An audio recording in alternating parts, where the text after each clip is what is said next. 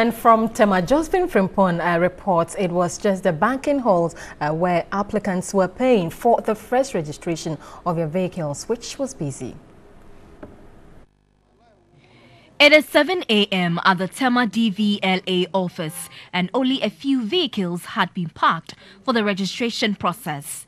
A situation which is a sharp contrast to the peak season. The usual busy environment, congestion that you find on the first day of registration at most DVLA offices, including Tema here today, was virtually absent. Thus, officers have attributed it to prior education they gave to the vehicle owners. It's only the bank, the payment, that there's a queue, a little bit of maybe a queue there.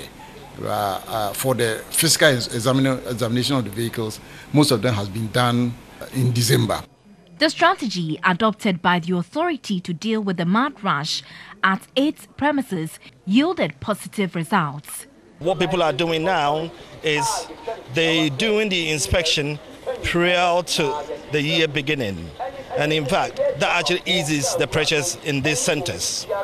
Others who trooped to the DVLA office were there for different services, including renewals. Formally, you come and people will bypassing you, but today I saw that the queue was well organized and it reached everybody's stand. The era of middlemen referred to in the local parlance as Goro Boys was over as officials admitted the entire compound had been fenced with security beefed up to ward them off. Last year, the Tema office registered 21,000 vehicles and issued 1,000 licenses. However, the office still has a backlog of licenses to issue due to the faulty printers, which affected the process last year.